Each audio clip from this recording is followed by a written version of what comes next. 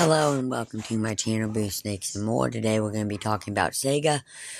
So please like this video and subscribe to the channel. And for more videos like this, watch my other house channel, A Snakes and Stuff. My youngest son's channel, He Needs Toys and Games. Or my oldest son's channel, Little Chris 10. Now let's dive into the video.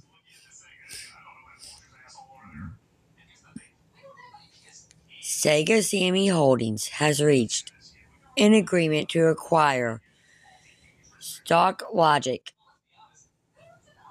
an Eindhoven, Netherlands-based online gambling company. The move will set Sega back around $141 million. This being one of the largest M&A deals in its history. Stack Logic runs a B2B oriented online gambling platform, essentially offering a backbone for a variety of digital casinos. Since its founding in 2014, the Dutch company has expanded to over 20 million market and currently employs more than 550 staffers across 7 offices. Sega has now opted to acquire Stack Logic, having confirmed as much in a July 26 notice to investors. The Japanese gaming giant characterized the deal as part of an ongoing effort to booster its gambling operations, while Sega already runs a successful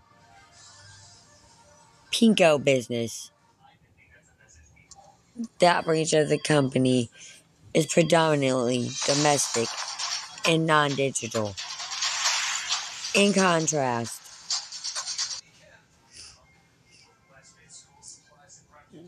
the Stock Logic deal is meant to help it capture a share of the lucrative sports betting and online casino market in the United States, which is currently estimated to generate $16.5 billion in annual revenue. That venture is driven by only 7 U.S. states in which online betting or gaming is presently legal. Stock Logic currently has a license to operate in 3 of them: Rhode Island, Pennsylvania, and Michigan. The Dutch company also has plans to expand to even more states, with Sega hoping that this deal will help it capture a sizable share of the growing U.S. iGaming market.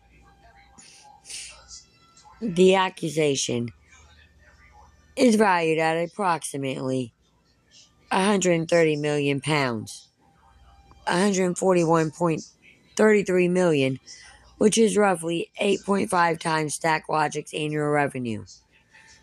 The final sale price will be adjusted based on the Dutch group's working capital, net debt, and other factors that are yet to be disclosed. But the deal's starting valuation is already well above all of the company's past M&A moves, except for Sega's 2023 acquisition of Revivo, which was priced at approximately $776 million. Stack Logic is also the first non-video game developer that Sega has acquired in nearly 2 decades.